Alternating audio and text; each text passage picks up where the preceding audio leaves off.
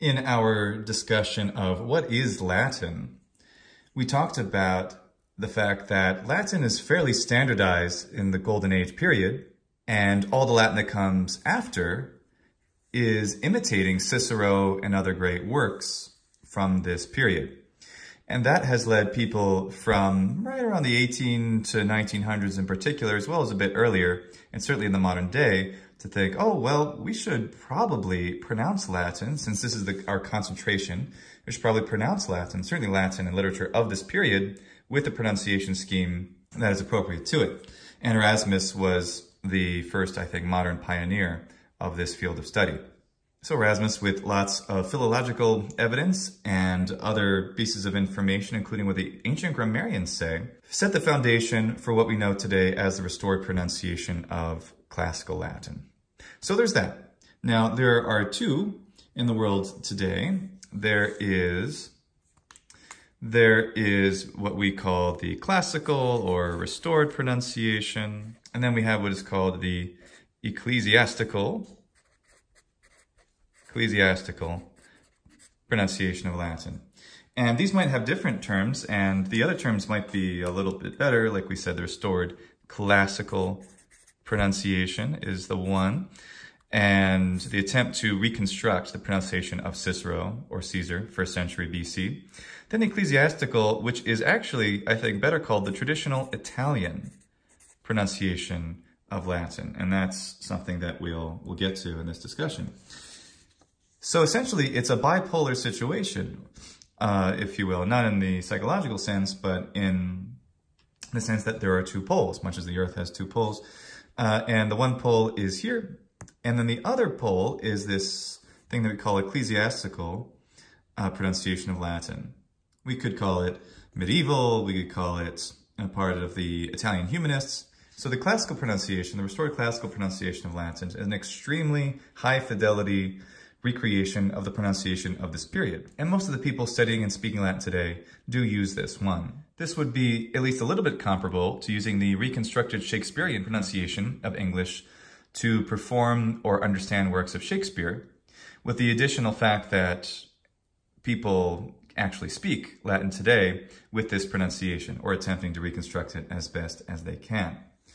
So as for the ecclesiastical or Italian pronunciation, this one is based off the traditional Italian pronunciation, which makes sense based on the name. I thought it might be a good idea to give an example of the restored classical pronunciation and then show how the traditional Italian or ecclesiastical pronunciation compares. This is from The War with Catiline by Sallust. First, the restored classical pronunciation. Omnis homines, qui sese student praestare ceteris animalibus, summa openiti decet, ne vitam silentio transeant veluti pecora, quae natura pronatque ventri obedientia finxit. Sed nostro omnis suis in animot corpore sitast, animi imperio, corporis servitio, magis ultimur, alterum nobis cum diis, alterum cum belluis commun est. And now, the traditional Italian pronunciation, or the ecclesiastical pronunciation. Omnis homines, qui sese student praestare ceteris animalibus, summo peniti decet, ne vitam silentio transeant veluti pecora, quae natura pronat, quae ventri obedientia finxit.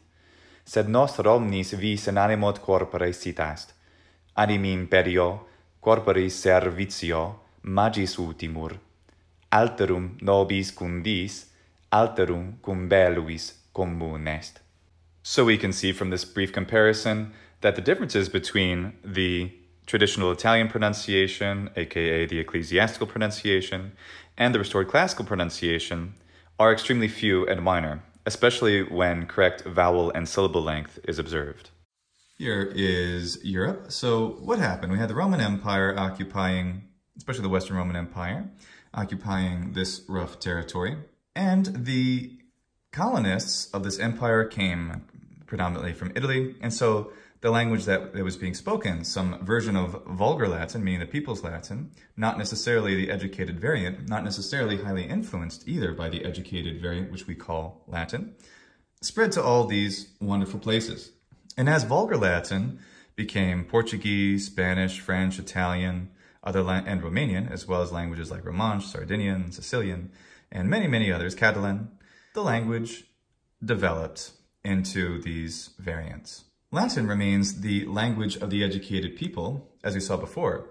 There's an unbroken tradition from the classical period of Latin all the way to the present day of people writing and speaking in Latin. But along the way, inhabitants of certain countries have applied their own phonologies, rather artificially, I would say, to the pronunciation of Latin. And as all things that have to do with language change, because they didn't know any better. But that's completely understandable. And I don't blame these wonderful older or ancient peoples for the application of their native phonologies. For example, the Spanish phonology. So we can look at the traditional Spanish pronunciation of Latin. Not used very much anymore in most Spanish education of Latin. Most Spanish speakers use the classical restored pronunciation, the restored classical pronunciation of Latin. But there was a traditional pronunciation here, as there was in Portugal, and as there was in France, as there was in Germany, and also as there was in England. What's interesting is that the traditional Italian pronunciation of Latin is the one that endures to this day. And that has occurred because of some interesting things that happened. England is an example where I know a little bit more about the details, but in the later part of the 1800s, in Germany, they ended up deciding to go with the classical or the restored pronunciation of Latin. In the, we'll just say, I think about the 1890s is around when it became a widespread academic thing. In the UK, apparently the debate was very heated because there is a traditional English language pronunciation of Latin. That is, native English language speakers pronounce that in a certain way. And that is by far the most different, I think, of any of these particular varieties that I just mentioned.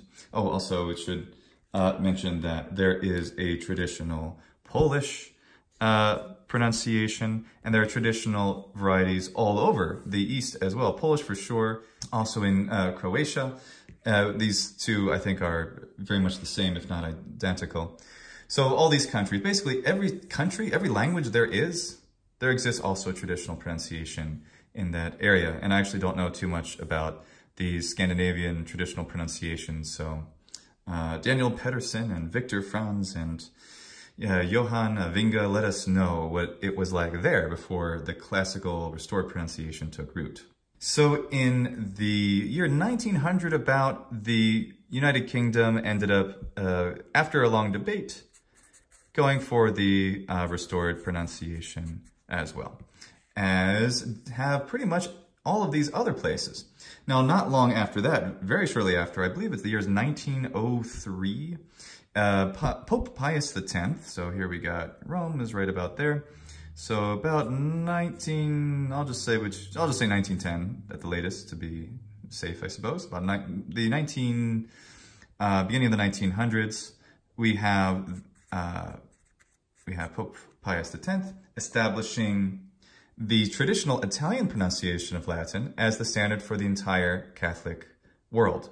And that's how we go from a very different situation. We spoke before about the beautiful variety of Latin that existed after the classical period, late Latin, medieval Latin in particular, and then Renaissance Latin, and then even New Latin. So through all of this time, for in fact, the majority of time, for at least 1,000 years, we have very different pronunciations of Latin that are existing next to each other. It is not the bipolar situation we have today. We have nothing resembling a restored classical pronunciation because that didn't exist till Erasmus started talking about it. And we did not have one single ecclesiastical pronunciation. So the ecclesiastical pronunciation has been that for 100 years, has been what the Italian pronunciation for 100 years. So what are the differences, anyway, between our restored classical and ecclesiastical Italianate pronunciations of Latin? And the answer is not terribly much. In fact, the prosody and the various characteristics of Italian, which are also present in the way Italians speak with their ecclesiastical or traditional Italian way, are exactly the same as restored classical pronunciation. Although many people who learn the restored classical pronunciation are not aware of that, because effectively, in order to achieve that, they have to know Italian. And I do recommend learning Italian as a way to learn about the phonology, at least as a basis of comparison, in Latin. So the distinctions are relatively few. If you have seen my video on the Calabrese system of pronunciation, you'll know that the restored classical pronunciation of Latin only has 5 vowel qualities, a, e, I, o, u, and they could be short or long. Well, let me get these with the long vowels. So there's a, e, o, u, and that's it. Those are the 6 vowels. There's also y and y, which are it's a borrowed vowel from Greek. How much actual native speakers use that sound who aren't super educated is a matter of debate. Ecclesiastical Italian pronunciation of Latin has actually the same vowels, except this one they render to be the same as the E. Now, many claim that the ecclesiastical, the traditional Italian pronunciation of Latin, does not take any account of this distinction. But that's not true, because we have various authors, including Petrarch and many others, who absolutely, perfectly use vowel length in their poetry. They do hexameter, they do elegies, exactly like Ovid and Virgil, immaculately. The only way they can do that is if they are capable of pronouncing the language in the most classical, restored way they possibly can. Now, wonderful Latin speakers and teachers like Luigi Miraglia have made the point that he says, for example, Luigi Miraglia, I speak with the ecclesiastical or Italian, traditional Italian, I believe he calls it the traditional Roman pronunciation of Latin, which I think is an interesting way of naming it. He speaks in that way because he thinks it helps him, and with a good reason, to the Italian humanists who started this whole revolution in the Renaissance, who connected us with this ancient past. And he has a very good point, and this is used by the Italians, certainly. He goes on in different videos, I've seen him giving talks, to say that this is the one that was spread throughout Europe. Yeah, to a degree, but not really, because over in all the way up until the 20th century, in all the rest of Europe, they're not using the Italian pronunciation of Latin. They're using the Spanish, Portuguese, French, German, English ones, and also Polish and Croatian and Romanian and so forth. All of them are being used independently of whatever any visiting Italian humanists and educators might be doing in these various cities. Sure, would they copy them? Oh, they might sometimes, but they had their own traditional pronunciations, which were also valid in that time period. So in a way, our Luigi Miraglia, when he says that it's a completely valid pronunciation, absolutely, he's right. And actually, I don't disagree. Those of you who use ecclesiastical pronunciation, I can, although with some difficulty, speak and certainly recite with this pronunciation. I can also use the traditional German pronunciation. And I can make attempts at others, which can be seen in other videos I have done. But the point is that this pronunciation is in no way a universal pronunciation until the year, we'll say, 1910, about 1900, so about 100 years ago. So it's not that old as some kind of international standard.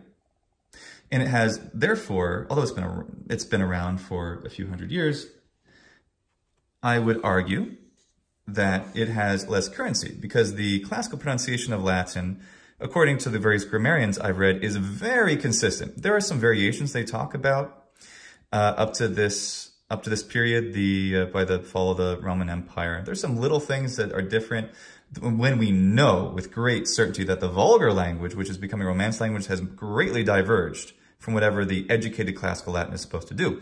But the language we know and we speak is the classical Latin. This is a tradition which goes all the way up until the present. It's the educated language. We're not attempting to recreate the vulgar Latin pronunciation, which brings me to a point about a significant mistake which is made by some people who use restored classical pronunciation. And that is assuming This is committed by many great philologists too, so I'm punching way above my weight class, as you might say. But one of them being famously Sidney Allen, who has presumed that the short I and the short U are pronounced as, with these IPA symbols, as I and as in the English words hit and look, respectively. Now, I think that's completely wrong. These may have been an intermediate stage, although I doubt it, in the transition from these short I and U of the classical Latin into what they became in, say, Italian, I and O. But not everywhere. By the way, this is not a consistent transition. It's just a fairly common one. So they presume an intermediate stage. Okay, fine. But the intermediate stage is not part of classical Latin. We know this because of Cicero making fun of someone for, well, skipping this step, by the way, but doing this. That is pronouncing I as E. And that is part of several other pieces of evidence, especially the fact that Sardinian, the most conservative, here's Sardinia, the most conservative of all of the Romance languages, retains I and U from the short varieties of Latin, as did languages that exist in Italy today here, as did, as we understand, the African variety of Romance, which of course has since gone extinct. So they have these things in common, and they were colonized at an earlier period, which, and that period happens to coincide with, the Plautine and Classical period. So we have a very good, very clear idea of what Latin pronunciation is like in that period. But anyway, that's sort of a minor point, and that's my, it's my case to make. The other differences that are notable between the ecclesiastical Italian pronunciation and the restored classical pronunciation is not the vowels, but the diphthongs. So diphthong is two vowel sounds put together. That's the traditional understanding of it. And the famous Latin ones are I, oi, and au. So the older version of I we see as being ai, and then we see oi, but they transition into this. They open up. Now, eventually, in the vulgar Latin and in the Romance, they become e. Both of these become e. They open up to e, an open e sound. In IPA, it looks like this for both. So they merge, they become e. They, by the way, retain their long vowel length in attestations throughout the Roman period, through the end of the Roman Empire. Now, what's very interesting is I and oi had become e in what's called rustic Latin, and we saw this before, this idea of rustic Latin, which was contemporary with classical and even this stage of Latin. Well, what does rustic Latin mean? We have our little picture of Italy here to look at. So Rome is that little dot right there, or more or less. I think that's pretty close to where Rome is. So Rome is here, but it's in a greater region, which is called Latium. And the Latium people speak Latin. They all speak different dialects of Latin. And the specific dialect that we call Latin is the most conservative variety, the Roman Latin, the original classical Roman Latin. It's more conservative. In that dialect, all the way through the classical period and through much of the Roman Empire, they retained the pronunciations of I and oi. They hadn't opened to e, which is what they had in other parts of Latium and in the other Italic languages like Umbrian and Oscan, where they had opened up to e. So many common people, uneducated people who didn't speak what we consider to be proper Latin, good Latin, the Latin that we speak today, were pronouncing I and oi as e. They were making that transition. What's interesting is, of course, that's how it ends up dominating. This opening of the I and oi to e has been consistent in some form or another in the entirety of the Romance languages. So this transition absolutely happened, and it happened broadly. And it happened prior even to what we can call classical Latin in the Old Latin period, but not in the dialect spoken in the city of Rome. That urbane dialect, the urban elite dialect, is the one that we still use. That's the language that we use. And this is where the contrast comes in, and this is why I think it's an interesting question. Ecclesiastical, or the Italian sort of pronunciation of Latin, the traditional Italian pronunciation of Latin, is basically just what they had in Italy by the Renaissance period, and even before, medieval period, Renaissance period. But many people, including Erasmus, they were rediscovering the vowel lengths Of course, those vowel lengths were known throughout the Middle Ages, but they knew them really well by this point, up to the present day where we know them perfectly, including hidden quantity, with probably 0 errors. Men and scholars like Luigi Miraglia say, well, this is the pronunciation I use because it's continuity back 500 plus years. And definitely has a point, can't argue with that, can't argue with the meaning that it has for him or for other people who enjoy this pronunciation. Those of you who may be listening now, use it, enjoy it. Fantastic. I'm happy that you're speaking Latin. But this does not have greater validity than classical Latin in this entire tradition. Nor can the ecclesiastical Italian pronunciation of Latin stand for the various pronunciations in the New Latin period. Did Newton speak with that one? No, he spoke with the traditional English one, which to me is incomprehensible, frankly. But that's what he used. And then there's the Poles, who are using their version. And we have other Renaissance people, Germans and the French, and they all are using their own traditional ones, and we can estimate how they pronounced in these various periods. But using the Italian one for all of these peoples, for all of this, okay, I mean, you can, sure, if you want to speak that literature with the Italian pronunciation, but that's only this country's version of Latin from the, say, Middle Ages to the present, at least to the 20th century. Whereas all of the other countries have something different. And now they've all standardized in most of their speakers to the classical pronunciation.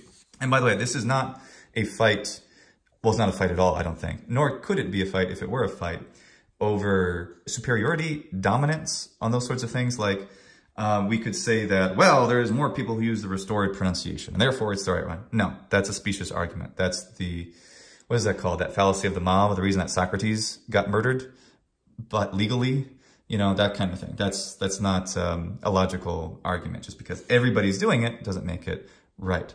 And the same token, just because the Catholic Church about 100 years ago said that the Italian one would be the standard for communication, doesn't mean that people using the language in the Catholic Church couldn't use the classical restored one. In fact, more and more and more, I am seeing people who are members of the clergy using and learning the classical restored pronunciation for the reason that I'm making here, is that we have a language which is founded, I suppose.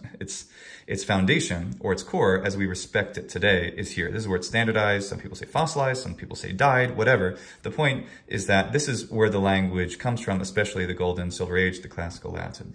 And therefore, everything after it is an attempt to imitate it. And here, we have a complete reversal of the various barbarisms and mutations and alterations and vulgarisms that occurred. Vulgarism meaning, again, folk, not meaning obscene.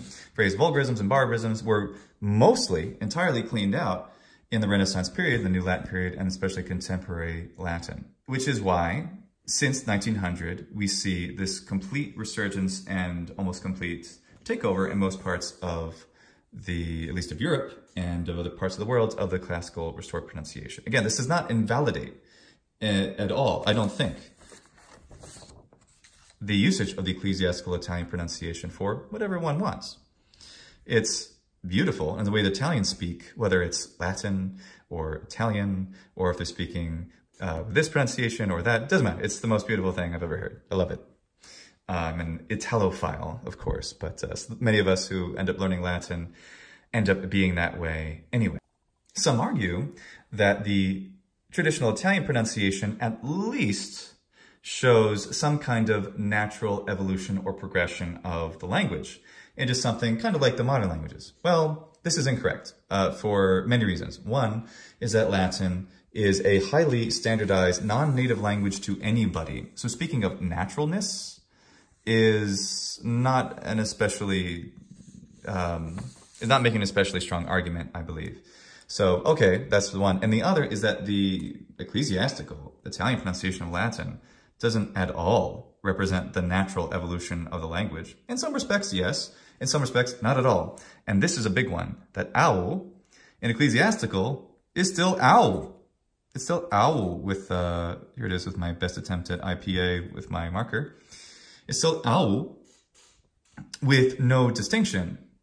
That is, this is the same between the two, but that's not correct as far as the natural progression. In the old Latin period, in the rustic forms of Latin, we even see that owl is already all. It's already a long o sound.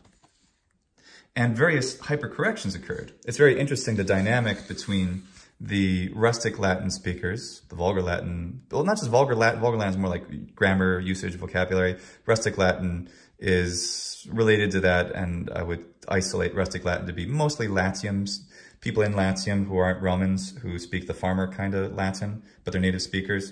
In any case, they show these kinds of developments.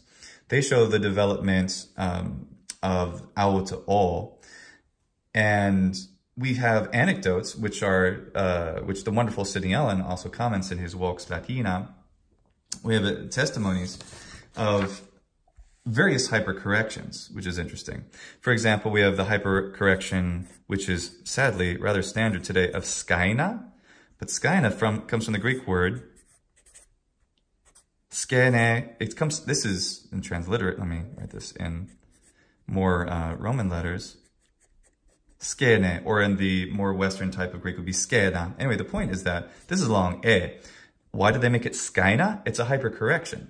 It's a hypercorrection which I don't say. When I speak Latin, I say skena, and I write skena because that's the word. It's from Greek. Skyna is an interesting and somewhat bizarre hypercorrection. There's another one like that, which is the word applause, which is... So the word plaudere, which is the standard term which is taught to this day, is actually incorrect. It's really plaudere.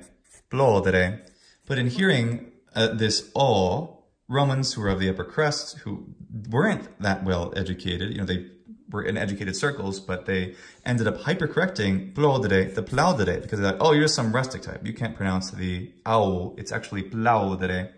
There's an anecdote that Sidney Ellen tells in Vox Latina of someone called Florus. The guy's name was Florus. And he was telling another gentleman that, oh, it's not plaudere, it's plaudere. So the next day, the guy called Florus Flaurus to make fun of him. Oh, Flaure! It's a distinction that gets lost in these rustic variety. People who don't speak the language, let's say the Roman urban version of the language natively. They speak a dialect of it outside of the city of Rome, or something else from Italy, like the Oscan or Umbrian.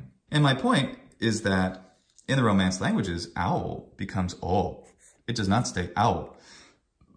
So why on earth does the Italian pronunciation of Latin pronounce owl as owl? Well, it's a kind of strange mistake.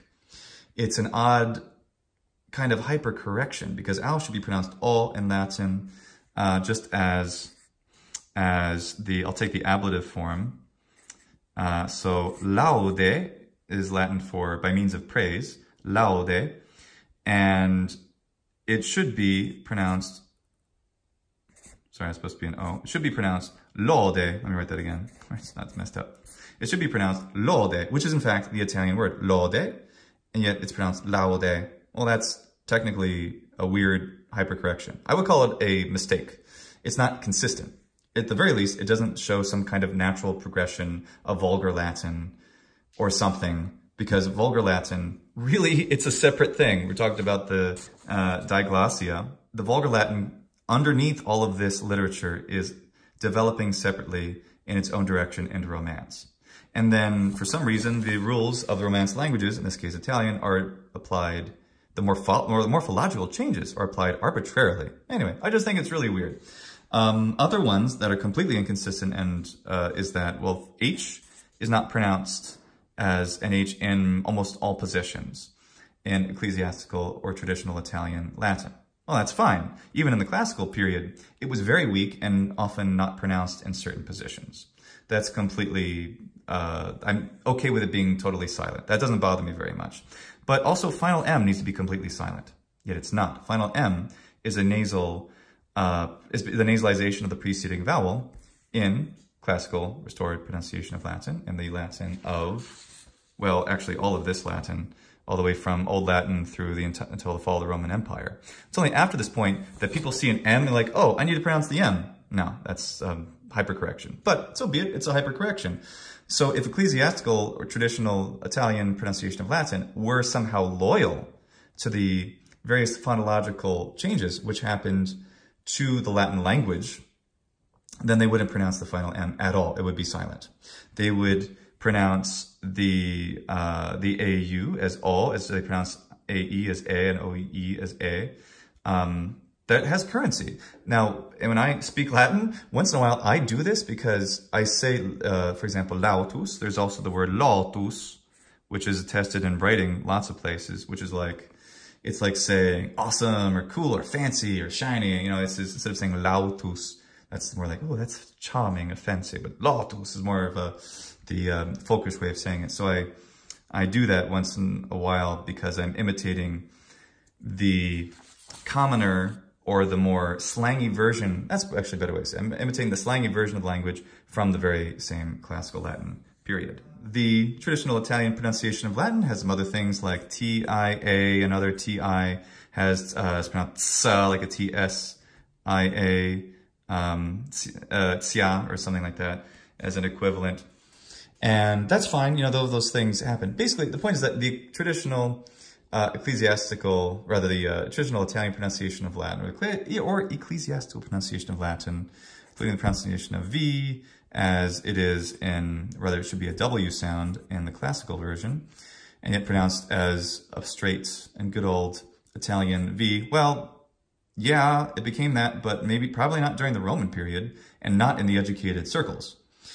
It was more likely, if anything, even in the educated circles, it might have been the V, which is a sound which we find in Spanish. But to be that already, maybe. Not a lot of strong evidence for that. So anyway, the argument that is sometimes made that the traditional Italian pronunciation of Latin is somehow more natural is completely false. It is far, far more artificial than the restored classical pronunciation of Latin. Because speaking Latin, using it as an instrument of education is, by the way, extremely artificial. And that's okay, because we go through lots of artifice, lots of training in our lives in our own native language. Vocabulary, pronunciation, diction. As little kids, we learned it's not me am, it's I am, for example, as English speakers. We learn these things from our parents, from our teachers, from our peers, and we learn that there's a proper way to speak the language. There's lots of artificialness which goes into our so-called natural or native languages. So learning a foreign language like Latin certainly requires us to do something artificial, but we might as well aim for something that is natural. So anyway, what is my point in all this? The most important point I have with all the pronunciation is actually, I think, unifying. And that's the fact that we have very consistently that the most educated speakers of Latin in all periods, as well as many uneducated ones from earlier, consistently distinguish long and short vowels correctly. And this has been seen as well, of course, more recently with more modern authors, writers, poets, and speakers of Latin. They do this extremely well. And the seeds for this are seen as early as the 1300s with Petrarch. And also in some very few medieval poetry. They understand that there is a syllable length distinction and they seek to retain it. So it is, although extremely tenuous in this period, a tradition that's passed on. So that's something that needs to be consistent. Italians pronouncing Latin in the traditional Italian way, or anyone doing it that way, even though you may have been told that the long and short vowels are not a part of the pronunciation system, they are, they're just widely disrespected. But they're almost equally widely disrespected by speakers who are using the best they can the restored classical pronunciation.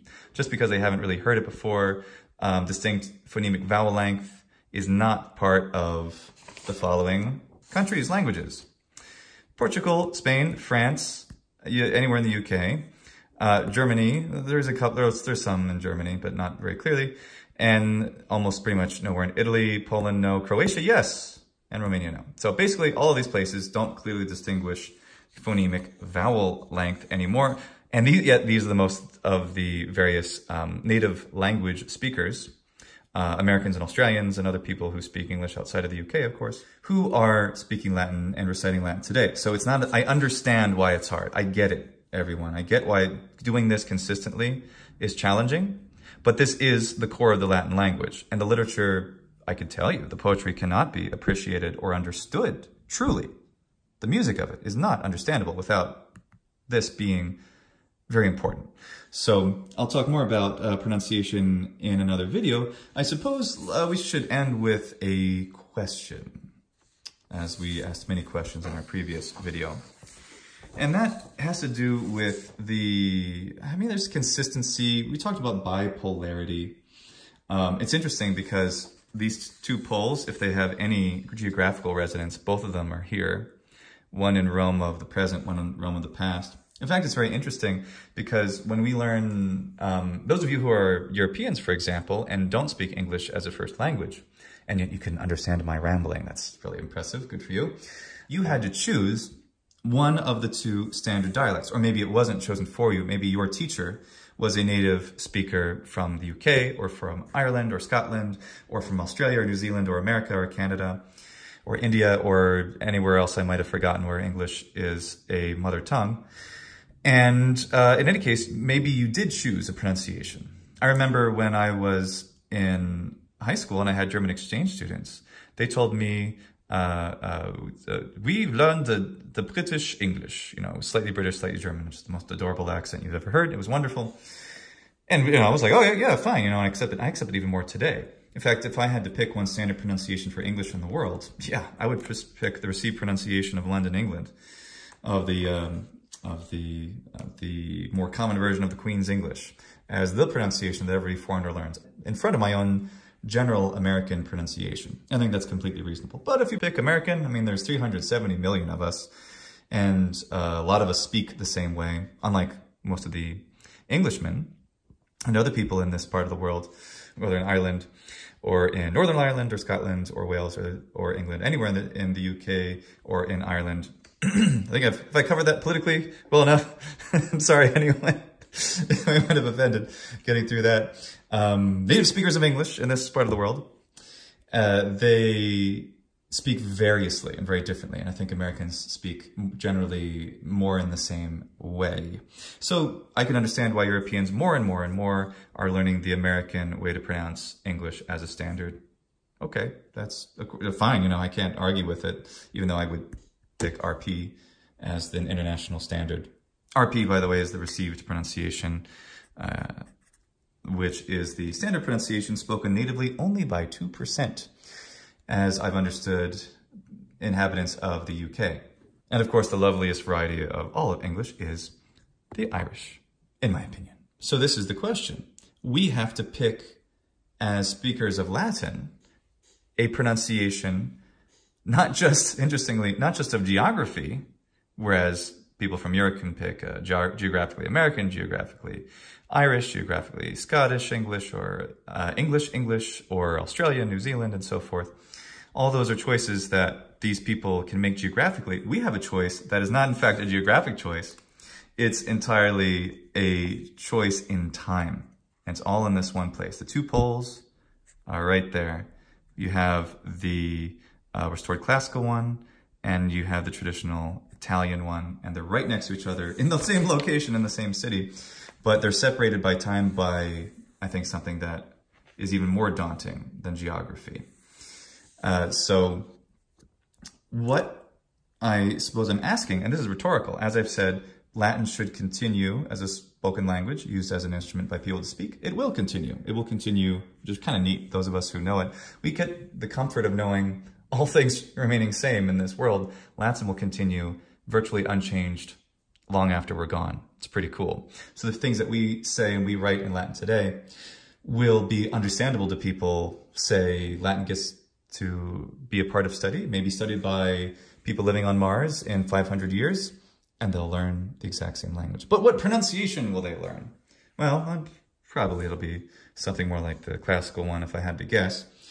My observation is that the traditional Italian pronunciation is probably on its way out in the next 100 years or so, perhaps by social pressure or something like that. Now, I don't think that's a good reason. I don't think social pressure or this is a majority is a good reason. But it is interesting for us as teachers to ask this question. Now, if you take my advice on the vowel length thing, I think it doesn't really matter at all. Because if you have the vowel length and the right syllable length, because Italians, much better than most speakers of restored classical pronunciation, are able to do double consonants correctly. They can distinguish annus and anus and anus. Well, actually, they can't distinguish the last two because those are vowel length differences. But they can distinguish annus and anus very well, as they can in their native Italian. Other speakers who try to do ecclesiastical, who don't know Italian, don't always do that so well. Other people, say Americans, Germans, who learn the restored classical pronunciation, don't observe this, or consonant length, the geminated consonants, the double consonants, very well, which makes, frankly, it makes it very difficult for me to understand them. But more than that, it's an important part of the language. So if we take the ideal parts of the pronunciation of Latin as one thing, and it's possible by now I've alienated everyone, and if so, I apologize, but that's sort of the question. Again, I don't think it really comes with an answer. I lean towards the classical one because it seems it is the language that we're seeking to emulate, as always, emulating Cicero above all. We're always aiming for that. And thus, a pronunciation system, which is based off of his way of speaking, is reasonable and also, I would say, absolutely vital to comprehending the poetry and the prose of this period. But not only this period, but also things from this period on, and also in between, depending on where you're looking. You'll find them once in a while. So that's my opinion. What do you feel about the situation? All opinions are welcome in the comments below. Just be respectful to people if you're responding to them, or please be gentle to me. I won't ask you to be respectful per se, but please be gentle if you have harsh criticism. But all opinions are welcome here. And thank you for listening to my ramblings about Latin. Ludebamus amore facili, ad non quolo modo cellari, o ipse credo in oceri.